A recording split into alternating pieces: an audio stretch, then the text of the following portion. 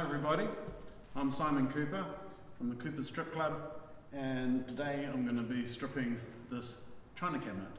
It's got quite a sustained timber this time with some sort of varnish.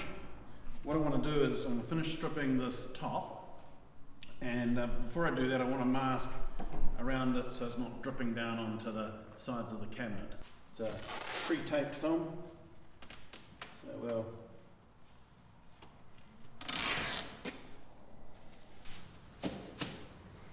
take off any paint or varnish, and does it in a very mild way. It's not a heavy duty product, it's actually pretty much pH neutral. Does it by dissolving. The objective of today is to show you how to strip without sanding. And the reason for this is that the person who made this cabinet actually sanded it for us, which is pretty good of him. So all we do is we spray the stripper on, we're moving our trigger all the time as we go, we're moving, we're sweeping, and we should be able to see as it starts to fizz up. So it's going to need about 5 minutes of soak time, and we're going to keep it wet with the stripper as it goes. So as it's on this side over here, you can see this drier patch starting here. That's not that I missed it, it's just that the stripper's been fully drunk up. So we just spray more over the top, which is a real advantage over if you were hitting it with a brush. We're coming to you today from our gasworks building. We've a bit echoey, which I think adds to the effect. Later on we'll take you out to see what it looks like outside. It's a pretty impressive building.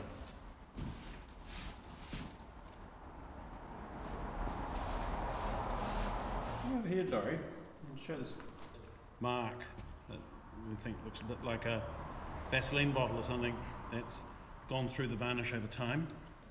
I always keep my blade on a little bit of an angle so it keeps pushing the goo to the centre. A flexible blade, Simon, rather than a stiff. Yeah, this one is a Hyde blade. It's an American blade, and it's really, really good for this sort of work.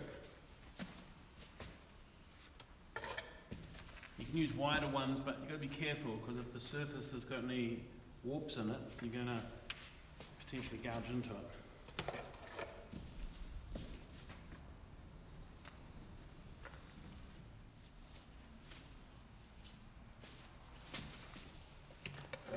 So, container's quite good to scoop it off into as you go, keeps the mess down. We tend to ignore any of the wet marks initially, don't we? And a lot of stuff just comes away.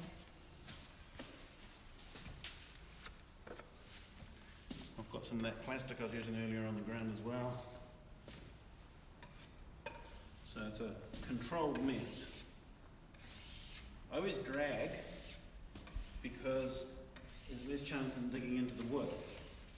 If you're scooping, it's really easy to bang into things. On the moulding like this, a chunk of steel wool is ideal.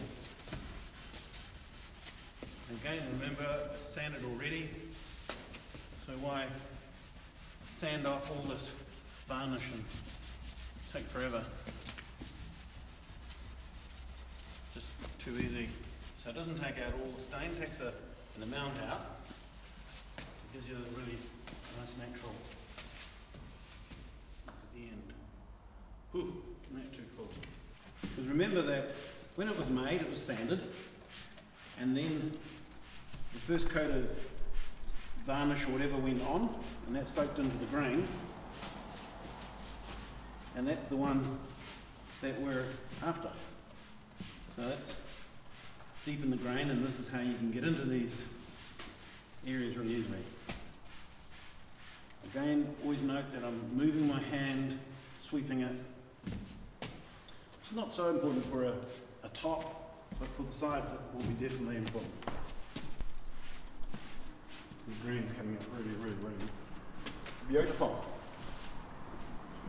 So we leave this on for only a couple of minutes. There's no need to leave it for any big time.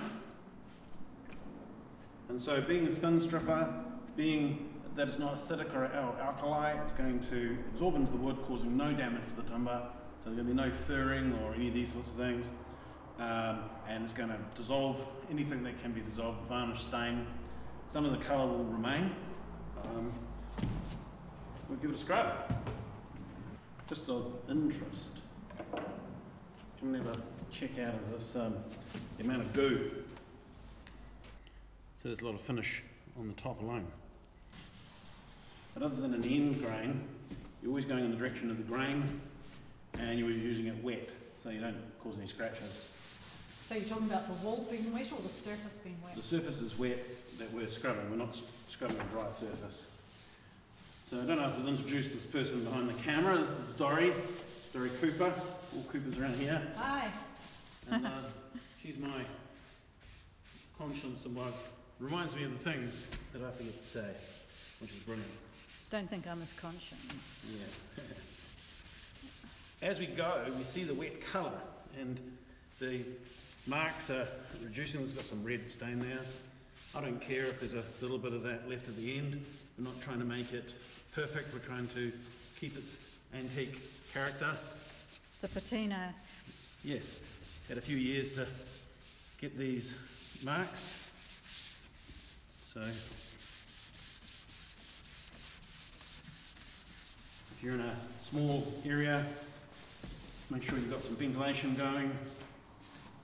If you want to, you can wear a carbon mask if you want. One of the big things is controlling your waste. So effectively the stuff that I put into here before, that's full of stripper, so if that's put somewhere else, that's all good. Okay, now get that a white.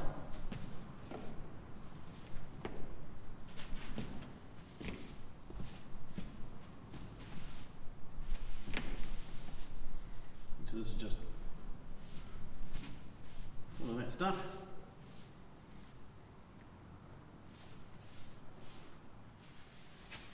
Just roll your rag as you go so you're not pushing it all back down into the grain.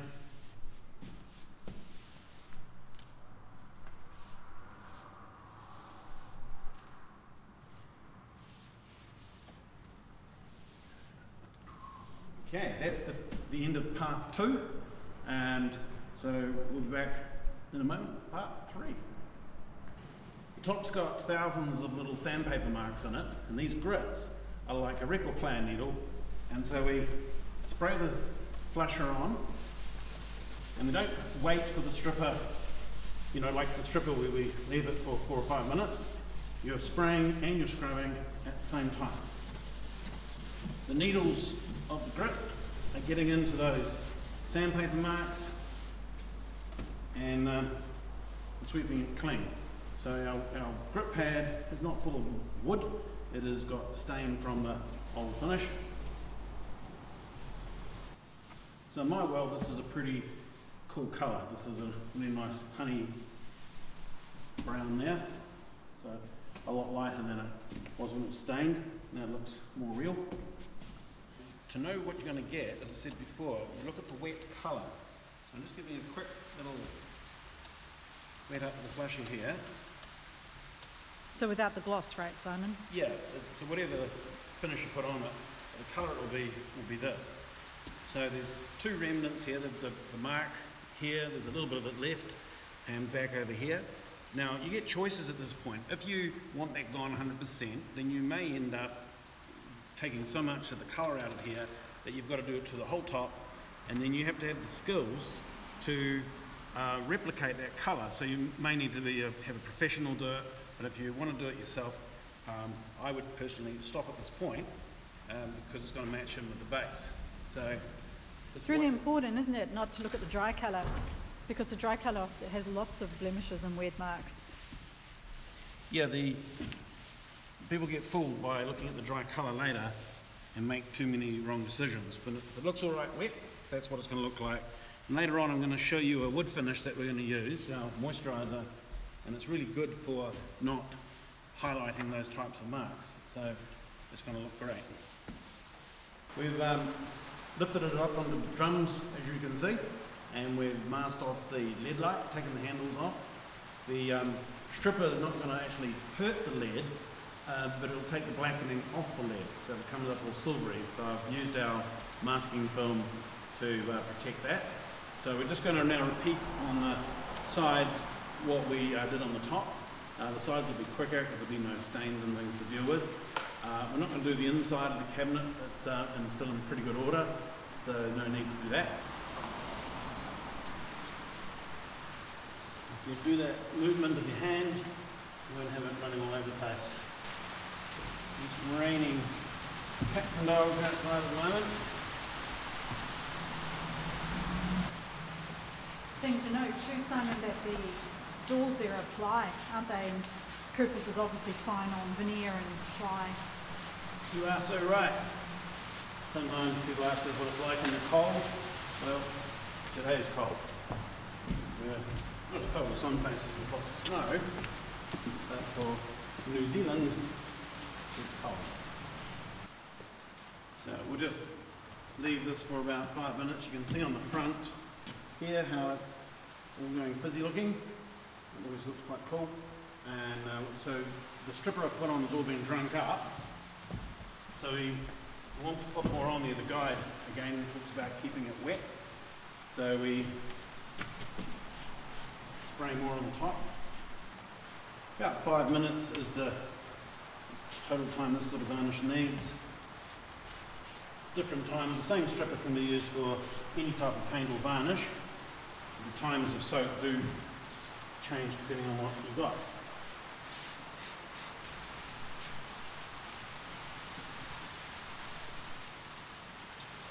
If you're spraying away and it suddenly starts sucking air, because the little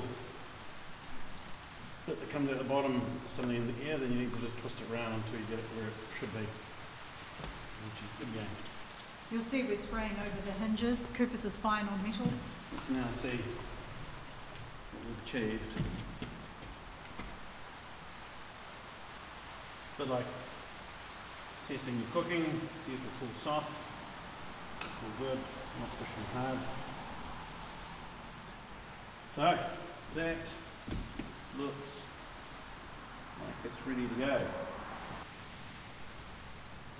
Put plastic on the ground at the start, so I can just at the end of it all wrap it all up.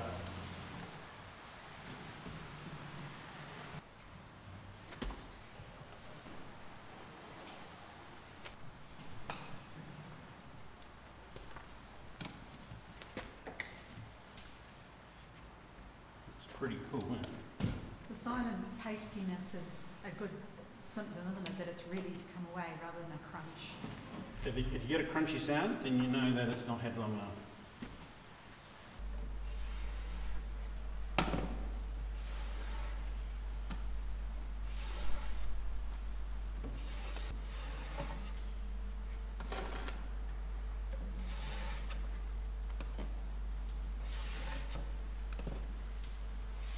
Whether you're doing plywood doors in the house or the cabinets, whatever, veneer tops, this is the same method for all. Yeah, I'll grab that. So this is part one, the bulk removal stage.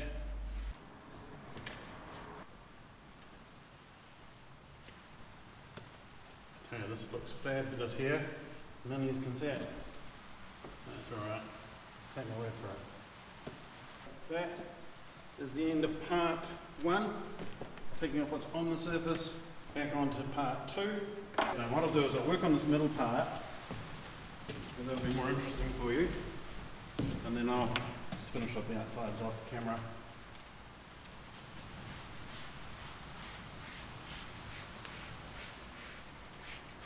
So you scrub it in the direction of the grain.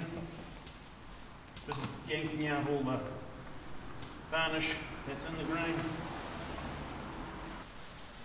You can effectively buy a cabinet like this at a garage sale on a Saturday morning and have it restored by lunchtime. It's an incredibly fast way of stripping off old varnish. And remember, what we're doing all the way is reusing the sanded surface that's already there. We also don't mind what your intention is next. You could lime it, texture it, paint it, oil it, urethane it. It'll be ready after we've completed this. Absolutely. The cool thing if you're playing with textures and funking something up and you just hate it, you've got the stripper there to remove it again and then play all over again. Yeah, she can. So the pressure's off you. Yeah, but it allows you to be creative without fear of once on and that's it. So that's part 2. Always remember again in the grain. See the grain coming through now from the drawers. That was not there before. I can grab a lot of this goo here. I use less flusher next. It all adds up. Roll your rag rather than pushing it all back in again.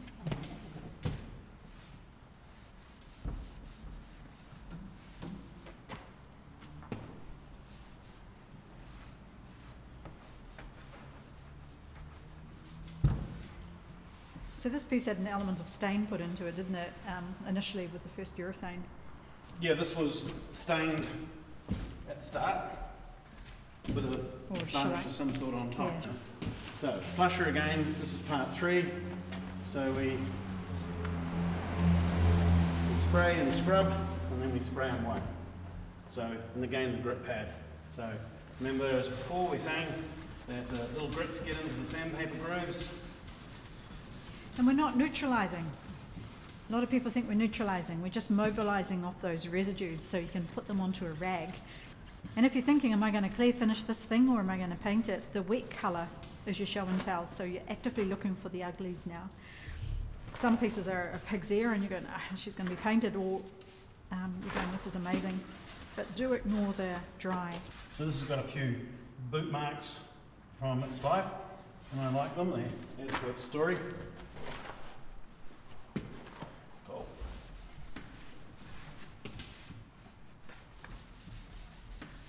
This is going to look tip top. So we haven't taken out all the colour. I don't think we need to. It's what its maker decided. And so that's that part there. So that centre column is now ready for a finish. So I'll just work around the outside and then we'll come back to you when it's ready for finishing, which won't be too far away, so don't go away. We're stripped, we're ready to finish. Just wanted to show you on the tops here. So you saw me spraying in the front, but on these tops it needed to be done as well. So I just brushed the stripper along there. So there was that was all really easy. So the top of the drawers, the doors. So that's how they, if you were wondering that's what was what. I wanted to take you outside and show you the outside of this building. You can see all these bricks. It's an interesting space. So let's go outside.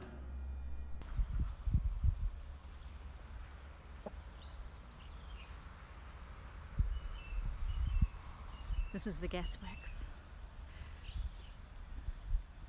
Built about 1906.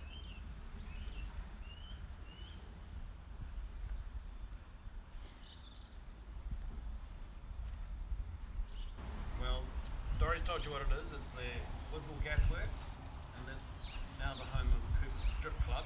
Every strip club needs a home. And behind this wall here is where I was working.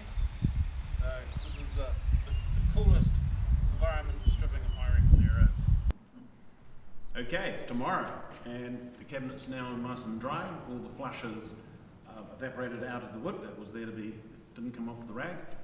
And you can see that it's all gone pale. I'll talk a bit more about that in a minute. But what I'm going to do at the moment is say, okay, how much did we use? People will be interested in that. So I'd filled these 2 bottles up to the 500ml mark. So we've used about 3/4 of a litre to strip it, and about 300 mils of the flusher. So you can do a lot of stripping with a litre with Coopers. So you can see all that stuff on the website, but to put this aside for the meantime. And now I want to talk to you about wood finishing. So, this is a really critical part, because if you look at this top, you're going to see there's lots and lots of blemishes there, marks and different things, and people will be really tempted at this point to rip in with the sandpaper, and they'll get rid of all that, and what they're going to do is remove a lot of the character, especially if it's an antique, and they're going to rip into the grain, and then it's going to look brand new compared to the rest of it. You've got to remember the wet look. So when I was doing the stripping before, I talked a lot about the wet look is the finish look. That's with the flusher, and you'll see when we put finish on this, the colour will come back to that. Well, it better do anyway. Now, you can use anyone's finish on this at the moment. There is no residues of stripper in there. That's what the flusher's job was to do, was to remove all that. So you've got now what we call a clean, dry, absorbent surface. And we can finish this with polyurethane or with shellac or with Danish oil, tung oil, whatever you want. You can even paint affect it if you want. And that's all good to go for that without any sanding. Now, we make a finish called moisturizer. And this is a blend of gum, oil and wax, all synthetic. And this is a whole different style of finishing. And it's where we condition the wood to repel moisture. So really easy to use this stuff. And it's based on a really, really ancient way of finishing in the old castles when they used to have sheep on spits and things like that. So if it's too cold like it is today, I just put that in some warm water before just to get it to a better brushing consistency. And grab ourselves a brush, and just any old brush, make sure it isn't all full of paint that's going to smear around. Brush this on and leave it on for a couple of days minimum. This is pretty cool when this goes on. Now, it doesn't matter if it's a cold day like today, or a hot day, or a humid day, it doesn't care, because this finish isn't actually going to dry. Now don't think for a second we're going to leave it greasy, because that's what we do in a few days' time, is take off any surplus. And we just slap this on, and all those blemishes that you get all worried about, they've all magically disappeared and gone back to the wet colour. Isn't that so cool? And I read a lot of antique posts and things out there, and people are busy sanding off everything and creating just so much extra work for themselves. So that looks pretty damn good. So I'll put some on the front.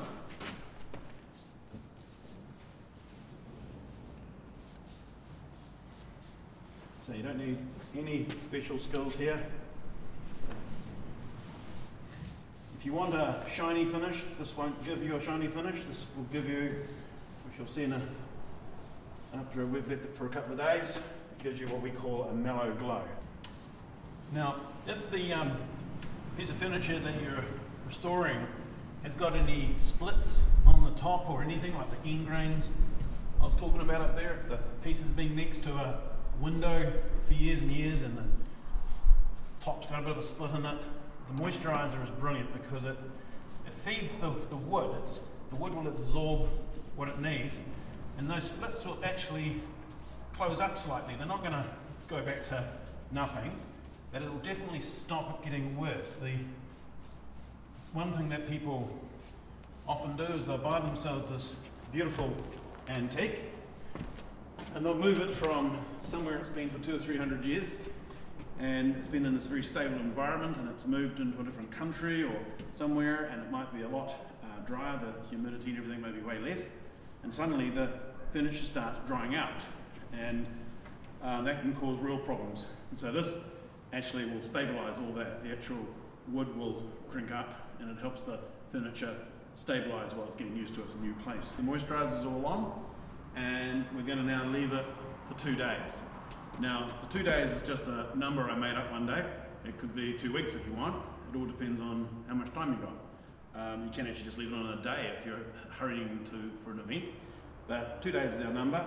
I'm noticing there's a few brush marks there, a couple of hairs from out of the old paintbrush. Doesn't matter. they're not going to cause any problems at all, so don't freak out. So, and over the next couple of days, the colours are going to improve as well, so I'll be looking forward to showing you the buff part. It's been a week since we saw you last. We were at a home show, so we left the cabinet to soak a really good time, and it's been all dust over it and all sorts of things, but that's all right because it doesn't matter. The thing with this finish is very different to normal products, and that is that it doesn't dry. And people go, "Ooh, that seems weird," and it's still all gummy, and you can see areas where it's been drinking up and going for it. End grains, when I got back yesterday, it was very dry, so we fed it up some more. With a top like this, which has had a bit of time to soak, it's a little bit stickier than it would be after a couple of days. So what we do is a towel is really good. This is a good way of getting new towels, everybody. You sacrifice one to the cause. And you just buff it. And the friction gets a bit of warmth going. We're still in winter here, so if you're actually in a room with a bit of a heater, it makes a big advantage. Oh yeah, come and check this out, Dorian. It's like touching silk. When you're touching this, you're actually touching wood, you're not touching this layer. It's pretty full on. This timber is exploding with colour around the edge. Now, I'll be hopefully delivering this in the next few days to the lady that lent it to me, and we'll be hopefully being able to get a shot of it in its new home. See the glow that's forming on it now on the edges where he's just buffed it? Yes, we call it a mellow glow. It's not a gloss level. It's quite different altogether. Water beads on it, doesn't it, Simon, rather than absorbs in? Yes, the ingredients in the moisturiser will not mix with water. So what we've done here is conditioned the wood to repel moisture. That is spot on. So, show us on the front. I'm really looking forward to seeing those drawers. Really?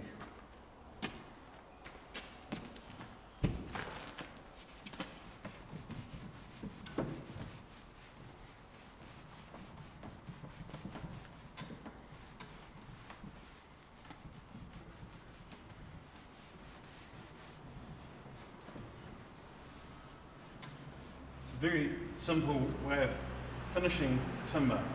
The wood's going to drink up what it can, you buff off what it can't absorb,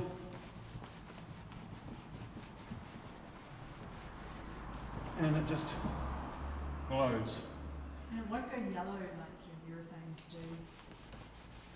Well, people spend so much time stripping and sanding and all that stuff, and then they polyurethane it, and they get all this dust on it and little bits, and it never seems to come out quite the way they wanted.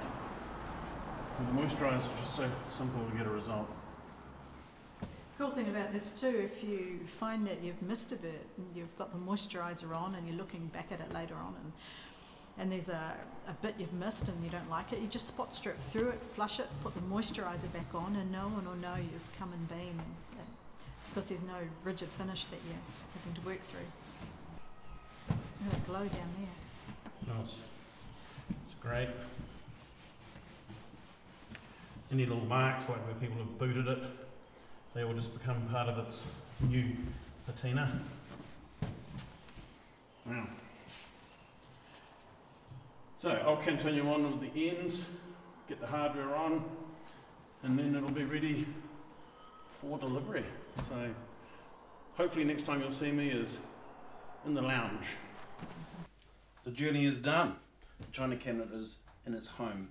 Most people work for meatballs and money. I like working for wine. So a nice Hawke's Bay Shiraz, so very well done.